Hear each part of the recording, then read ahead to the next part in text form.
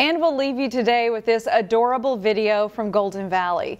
Resident Karla Rose shared this video with us that she shot from her bedroom window. You can see several raccoons along Bassett Creek dipping their hands in the water.